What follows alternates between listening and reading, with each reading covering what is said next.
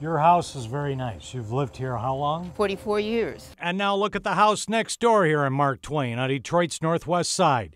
It's rotting away, not protected. This shows you how bad it is. Overgrown and a home to rats. This is not fair. She says squatters, a perpetual problem in Detroit. We're living inside here for a while in the worst way with no indoor plumbing. They were throwing their human waste out into the backyard. She showed us how she emailed City Hall and the mayor's office going back 3 long years. That's why she called us. I wasn't going to let it go. So the city's giving you the runaround? Right. They're not doing anything. After our call to the mayor's office, check out the army that showed up now to mow the grass, clear the forest in the backyard, and board up the house to make it secure. We're told this house has been in the Detroit Land Bank for 19 months. So for 1.5 years you've had it, and it looks like nothing's been done until today when we're out here. Understood. And get this, he says this house does not need to be torn down. It can be salvaged. Can I take a look? We did a walkthrough and found the house to be stripped to the bare walls. The kitchen is gone.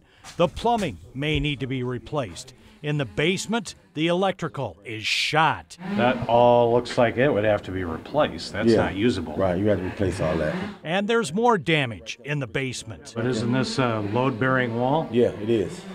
So that's not good. Right, it's not. So the house was deemed salvageable through our inspectors. He says someone has contacted the land bank to buy this, and it will be put into their system next month for that person and all bids.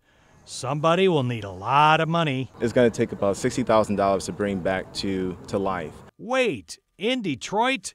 That's a big gamble on the future. In 2017, we're looking at sales at $25,000, today $40,000, and if the trajectory continues upward, anybody that looks to buy this house and invest $60,000, they'll actually have some equity in a few years of owning this property. Even more staggering, the sheer numbers of these in Detroit. The land bank has 28,000 vacant homes and buildings. Most will be torn down.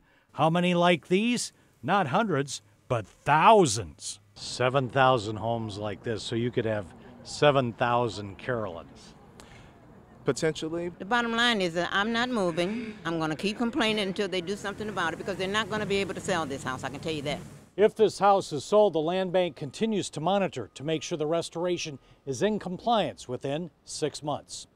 In Northwest Detroit, Jim Kurtzner, 7 Action News.